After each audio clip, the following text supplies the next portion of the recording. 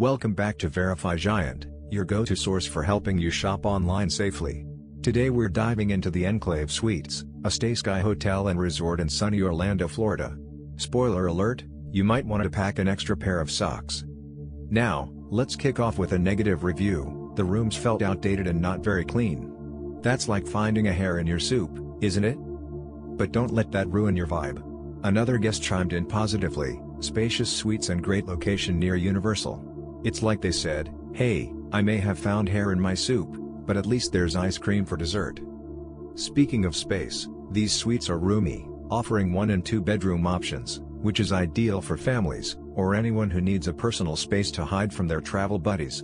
Each unit's furnished with a writing desk, climate control, and multi-channel TVs. Now, let's address the bathroom situation. Some might say they could use a facelift. Think of it as your sweet Aunt Edna, well-meaning but a bit frumpy. Let's plunge into amenities. The pool area is pretty inviting, but be warned, it can get crowded. If splash fights aren't your thing, maybe head to the game room instead. The location?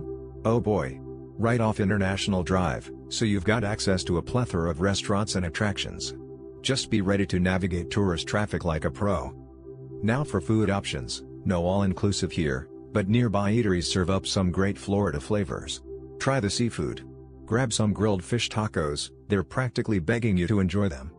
Now, let's rate this establishment. Staff friendliness? I'd say 6 out of 10, some seem genuinely welcoming, while others just want to sell you a timeshare. Room quality? I'd give it 5 out of 10, spacious but needs a good clean. Amenities? 7 out of 10. Pools and games, but could be better. Location? An easy 8 out of 10.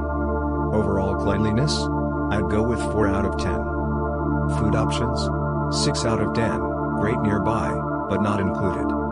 So that brings us to a total score of 56 out of 100. Is it worth visiting? Yes, but don't expect 5-star treatment. Happy travels.